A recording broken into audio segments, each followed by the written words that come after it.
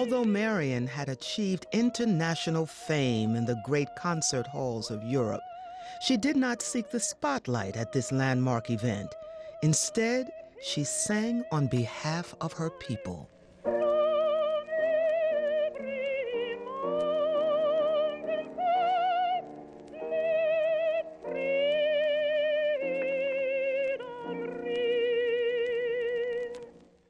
Marion Anderson stands today as one of the great singers of the 20th century, admired and honored around the world for her artistry and goodwill.